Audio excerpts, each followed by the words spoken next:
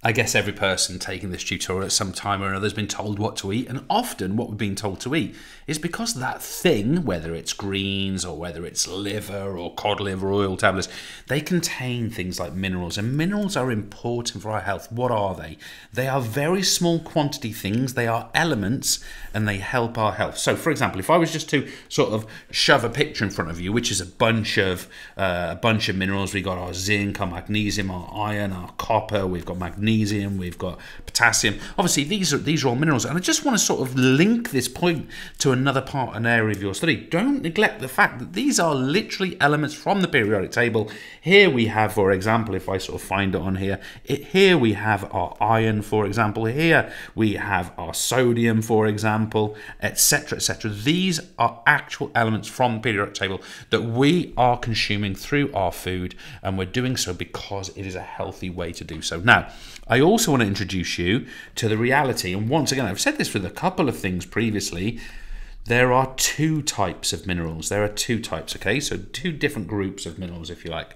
The first group of minerals is what we call macrominerals. Macrominerals. And you're probably aware, or maybe you're not, that the word macro means larger or greater or chunkier. Well, I don't think chunkier would be a reasonable definition, but there you go. We've also got what we refer to as our trace elements. And of course, you get the sense that these are required in smaller quantities because they're trace. We need trace elements of those. So let's address our macrominerals first of all. They are required in larger quantities. Okay, so we need more of these things first of all, larger quantities. So our macrominerals, they're the sort of big daddy minerals. These are the ones that we need to make sure we're getting, really sufficient quantity of this. So what are we talking about here? We are talking about calcium, more of which in a second. We are talking about phosphorus. We are talking about magnesium. I should have just used the symbols for this. We are talking sodium. All of these are essential for you to be consuming regularly to maintain a balanced, healthy diet and to maintain good health, okay? Now, if we compare that, I'll develop some examples of these in a second, but if we compare that to trace elements, what we're saying here is these are required in very small quantities, okay? So they're not as important if we want to put it into that context. They're important, but we just don't need as much of them. So what are examples of these? Well, we're talking about iron, surprisingly actually, and more of which in a second.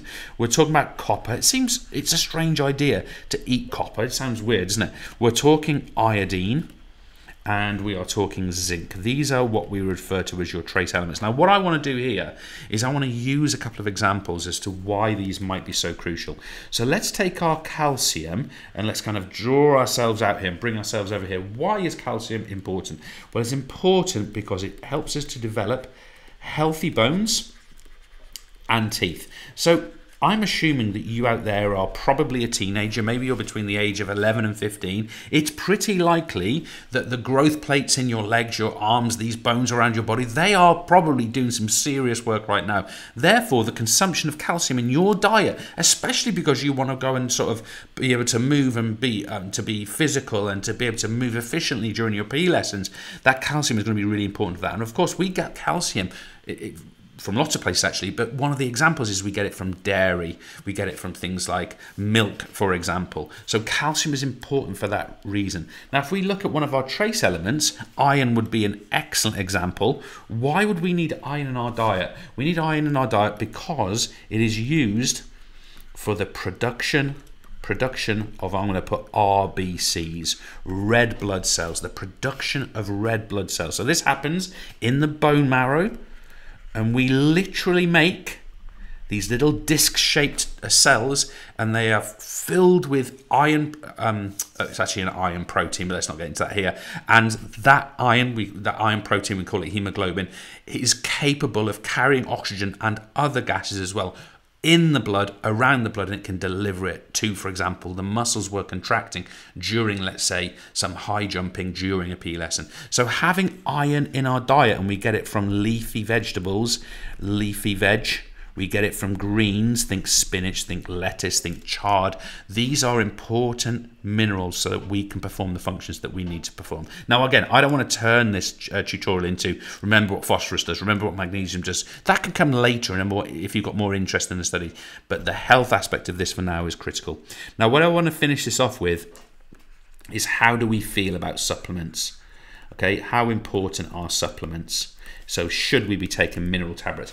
The straight up answer to that is that if you've got a balanced, healthy diet, there's no need to take supplements for minerals. However, if you have some kind of deficiency, in other words, you've got a health condition, which means, let's say you've got a lack of iron in your system, we'd call this anemia, of course, then taking iron supplementation may well be relevant for that period of time in your life. That's actually happened to me in my life. It plays, I tell you what, iron tablets can play havoc with your old trapdoor. So it's something that it's something that obviously you want to do at the right time if there's a deficiency or a lack of something in your diet. Thank you.